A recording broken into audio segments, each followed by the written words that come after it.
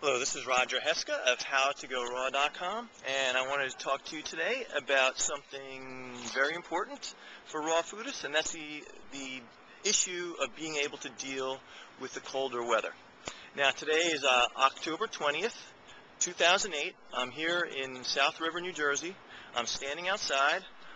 It's about 2:37 p.m. I have no shirt on. I'm in my shorts, as you can see down there. And I don't know if I told you, it's about 61.5 degrees. All right, and so I just wanted to show you that even though I've been on a raw food diet for now, 100% raw food diet for over 7 years, the colder weather, it doesn't adversely affect me. Like some people, when they go on a raw food diet, which is similar to like when you go on a fast, you start to feel really cold. And it's like, man, this raw food diet makes me feel really cold. Oh, I better. That's not good for my vata nature. I can't do a raw food diet or something like that.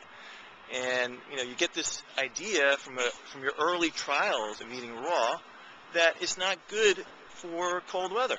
But the thing is that it just takes the body a little bit of a time to adjust to eating raw fruits and vegetables. But eventually you will be able to deal with cold weather, especially if you do the raw food diet properly, get enough calories, so on and so forth. But it takes a little time for the body to adapt. It might take you a year. It might take you 2 years to fully adapt. For me, it didn't, as soon as I went 100% raw the last time, because I had tried it many times over a period of time. And yes, initially when I first went raw, especially when I did it in the wintertime, I was very cold.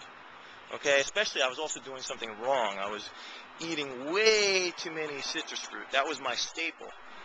And eating a lot of oranges and other kinds of citrus fruit, that can throw you out of balance if you eat it every day for a month or two on end. Trust me, that can make you very cold, even if you're eating room temperature. It got to a point where I would take a room temperature bite of an orange, just one bite, and it would send shivers down my spine. So you can definitely overdo that. But otherwise, when it comes to hot weather, to me it feels like it's about 7 degrees cooler. 7 degrees, maybe even 10 degrees cooler than in my cooked food days. I mean, I can go out on the tennis court and in a hot, sweltering summer day, and the heat doesn't bother me at all. At least compared to everyone else, I'm certainly have more heat endurance than anyone who's not on a raw food diet.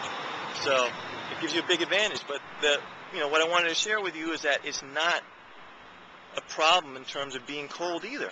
You eventually adapt. Now, I don't think I'm necessarily any better or worse than when I was eating my cooked food days in terms of tolerating cold weather. But at least I'm not struggling. It's not a problem. I just wanted to show you this because I'm about to go outside and do a workout outside like this, so I can get plenty of sun while I'm doing it. And so I just wanted to let you know that the cold weather is not an issue once you've been raw long enough. Okay, so I hope that information was useful.